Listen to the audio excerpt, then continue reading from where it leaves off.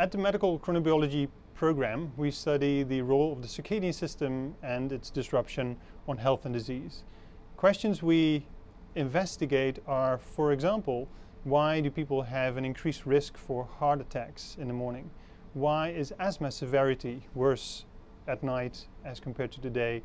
And why is epilepsy more prevalent at certain times of day than the other?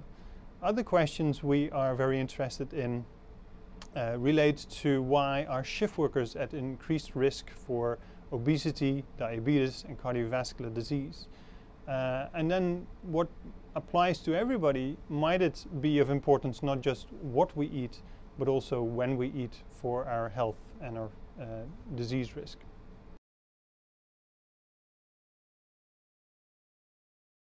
Circadian rhythms are rhythms that are generated by the body. Even if you place an individual in a constant environment and with constant behaviors, then there are many parameters in the body that still oscillate with a 24-hour rhythmicity. So circadian rhythms are a product of the body clock. The biological clock is composed of a central clock in the brain called the suprachiasmatic nucleus in the hypothalamus, as well as virtually all the cells in our body that contain the same molecular machinery that can generate 24-hour rhythms.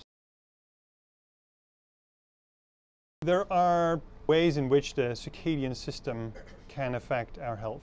One is the normal functioning of the body clock. When we're normally entrained to the light-dark cycle and we're living in one time zone.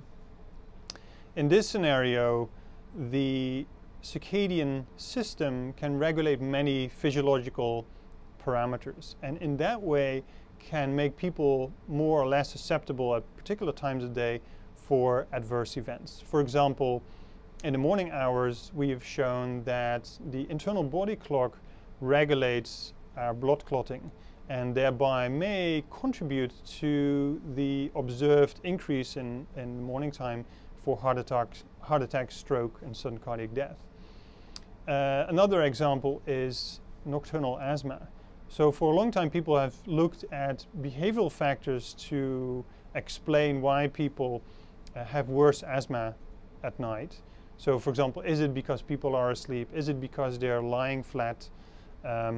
We've been investigating whether it's actually the internal body clock that may drive pulmonary function and thereby contribute to asthma being worse at night. And we have shown that indeed this is the case, such that pulmonary function, even if your environment and your behaviors are the same, will show a very large day-night pattern with worse pulmonary function at night.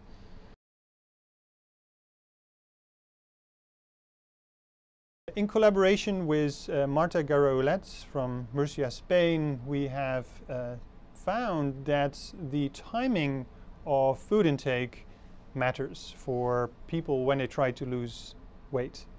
So we found that when people eat their main meal earlier in the day, that they lose about 25% more of their body weight during a 20-week long intervention, a weight loss intervention. We have also found that meal timing is very important in glucose control. So we found that in the morning hours, when you eat the same meal, that your glucose control is quite good, but in the evening hours it's not.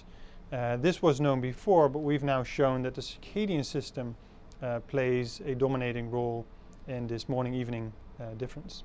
We've just shown that in conditions where we desynchronize the internal system with the behavioral system, that this causes a worsening of glucose tolerance. So the ability of blood sugar to be taken up from the bloodstream into the tissues is less effective. The other thing we have shown is that misalignment between the behavioral rhythm and the internal circadian system causes an increase in blood pressure and also increase in inflammatory markers.